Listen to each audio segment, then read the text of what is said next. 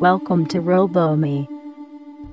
The game field is made of wood with dimensions 450 cm by 250 cm. The robot zones are 300 mm by 300 mm. The block dimensions is 100 mm by 100 mm by 100 mm. The distance between two lines is 210 mm, and between the centers of two lines 250 mm. The distance between the border and line is 300 mm. The dimensions of the common zone are as shown.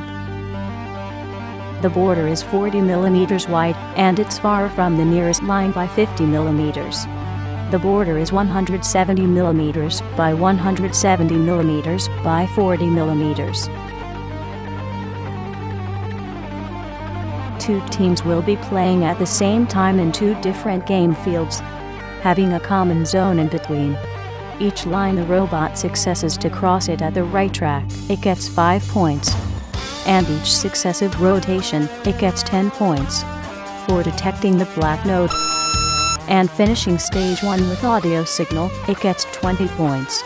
If the robot catches the block, it gets 20 points. When the robot puts the block at the common area on the frame, it gets 40 points. The total points for finishing all the required tasks is 200 points.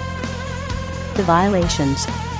Each time the robot gets out of the track, it incurs minus 10 points. If the robot gets out of border, it incurs penalty minus 60 points.